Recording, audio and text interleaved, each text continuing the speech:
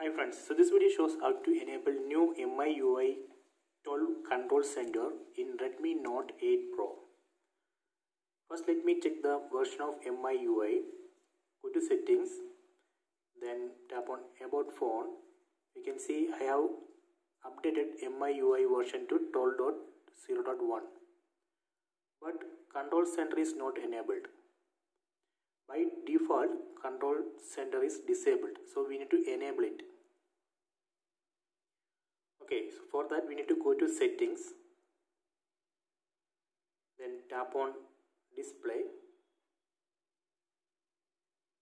then go down, tap on control center and notification shade. Here you can see use new control center, enable it.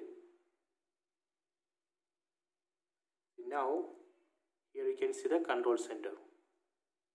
So this way we can enable control center in Redmi Note 8 Pro. Okay, I hope you enjoyed this video. Please subscribe my channel. Please like and share the video.